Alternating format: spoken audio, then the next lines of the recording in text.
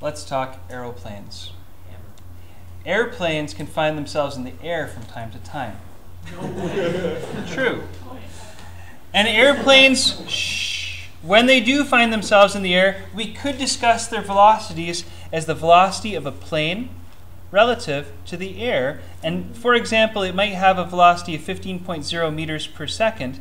And we could say that this aeroplane is moving at a heading of north 50 degrees east. Are we writing this? You can write it if you wish. But it's going at 15 meters. It's going at 15 meters per second at an angle of north 50 degrees east. Follow the story if you dare. The same aeroplane that finds itself in the air moving as such relative to the air may find that the medium that it's in, that's the air, is also in motion. In other words, it's a windy day. Okay? We're not talking about air resistance, we're just talking about moving along with the air. Just like the river washes us along when we're in the river, the wind moves us along in the air. Get it? Opposite of air resistance? Now the wind might be moving along, we'll call it the velocity of the air relative to the ground, because that's another way of talking about the wind. It might be moving along at a velocity of 23.0 meters per second at an angle of 40 degrees, north 40 degrees west.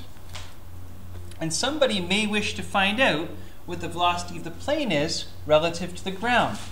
Because, you know, if you're trying to go somewhere and you get blown off course, it might matter to you. You can imagine, right?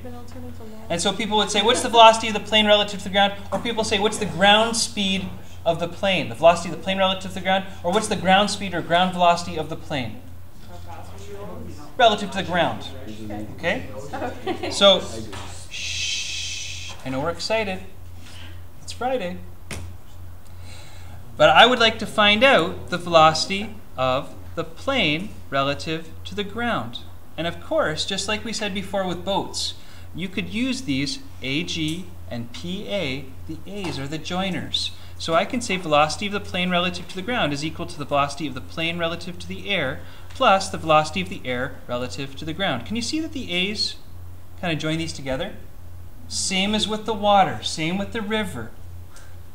And when I draw these pictures, plane relative to air looks like this. There, I'm just sketching it down here. Air relative to ground looks like this. And if I draw these characters, these vectors, tip to tail, I might translate this initial diagram into something like this. Velocity of the plane relative to the air, that's this one, plus velocity of the air relative to the ground.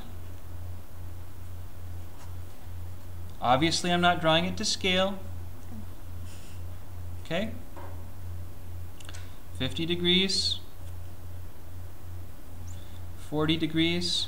And if I wanted to know the velocity of the plane relative to the ground, it would just be the resultant. And people say, oh, that's a weirdo shape. How am I ever going to do this? Well, we talked about this 2 days ago. We talked about x components and y components, right? I could find the y component of this vector, and I could find the x component of this vector. I could find the y component of this vector using SOHCAHTOA, and I could find the x component of this vector, again, using SOHCAHTOA. I would add up the y's to get the total y for this guy, and I would add up the x's, one of them might be a positive, one of them might be a negative, to get the total x vector for that guy. And in the end, I could use the total of the x's and the total of the y's to construct what you can see is kind of a narrow right-angled triangle. And I could use the x component and the y component for that right-angled triangle to figure out what the hypotenuse is. And the hypotenuse would be the magnitude that we're looking for, velocity of the plane relative to the ground. And again, I could use that right-angled triangle to find out what this angle is here. And that would give me a heading for the direction in which this plane would go if it was getting blown off course by the wind. Does that sort of make sense? It's exactly the same as a riverboat problem. The only difference is, in riverboat problems, I was kind of artificially making the river go south, like directly to the south, or maybe I make it directly go to the east or to the west. I mean, in general, do rivers really always go perfectly in line with the cardinal directions? No. But the same is true of the wind. The wind rarely blows directly south. It's always a little off to the angle, right? So it's nice to be able to deal with x and y components with this idea of relative motion. Okay? Now the thing is, I could have given you the resultant velocity and the velocity of the wind. But that's okay. You would have just had to figure out what vector would help this vector add up to the resultant. It would be just the same question. A little bit different, okay? Just a little twist.